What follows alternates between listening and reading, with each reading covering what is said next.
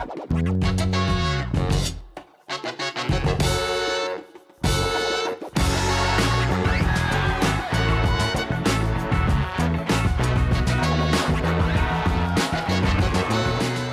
it or hate it, indoor training is unavoidable for many of us if we want to maintain our training when the weather is less than desirable outside. But what should you wear for indoor training? I mean, the clothes that we normally wear for cycling are designed for the outdoors, but wear the same clothing indoors and you could end up overheating and potentially hampering the quality of your session.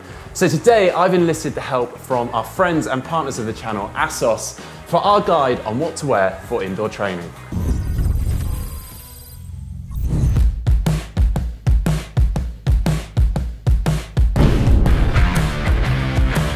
Firstly, we want to consider the environment we're in. Now, obviously we're indoors, but what's the climate and the temperature like? Well, today I have the luxury of riding in this purpose-built gym, but like many, I'm normally jumping on my turbo in a very cold garage.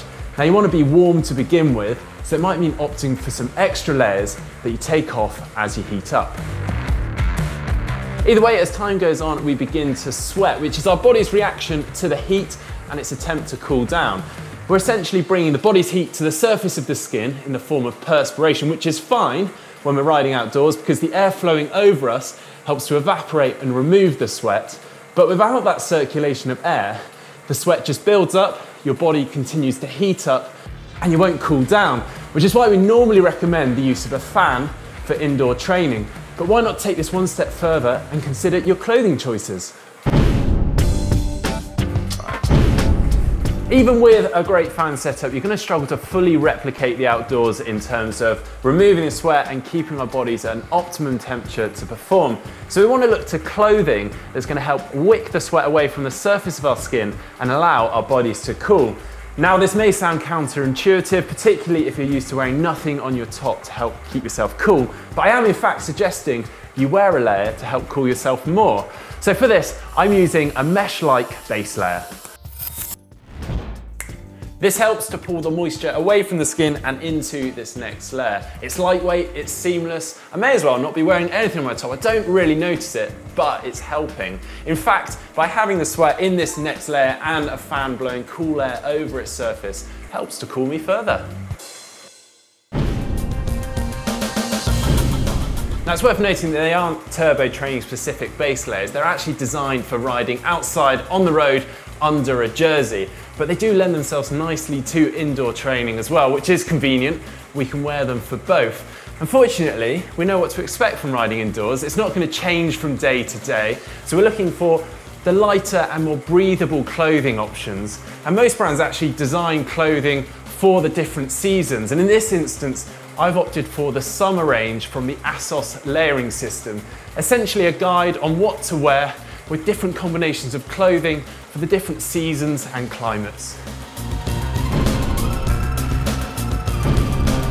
And on that note, some athletes actually use indoor training to acclimatise. So if you're planning to race abroad in a hotter climate, you can actually start adapting to those conditions from your own home. So whereas we've been talking about keeping yourself cool, you actually want to increase your body temperature. So perhaps reduce the amount of fan use. In some cases, athletes actually increase the humidity in their training room. Now, all of these should be increased with time gradually, but a good starting point is with your clothing.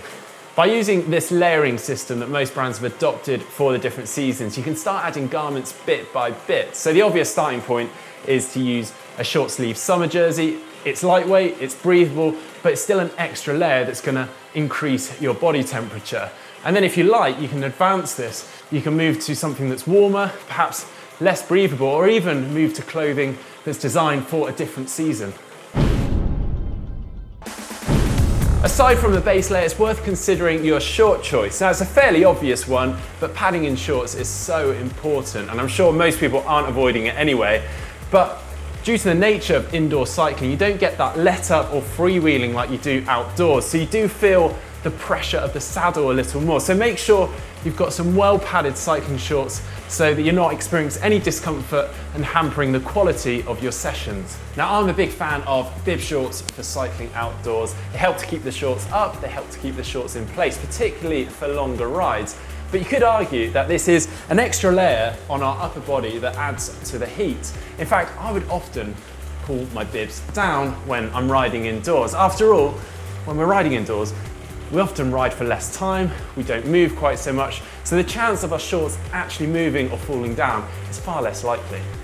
So another option to consider is a pair of well-fitted half shorts. In other words, a pair of regular cycling shorts with padding, but without the bibs. They'll work in a similar way, but they'll just have a supportive waistband that will help to keep the shorts in place. We tend to think of indoor training as a fallback from training outdoors when the weather isn't suitable, and with that, we're not always prepared for it. But by being prepared, it's not as unpleasant as people think. I'd actually say it's a hugely beneficial training tool, and many professional triathletes are proving this. If you have a good setup and you're wearing the right clothing for it, it's actually quite an enjoyable thing, and you can really take your training to the next level. Now, if you'd like to see more videos from GTN, you can click on the globe and subscribe. If you'd like to see our how to choose an indoor turbo trainer video, just click down here. If you'd like to see a session to do on the indoor trainer, just click down here.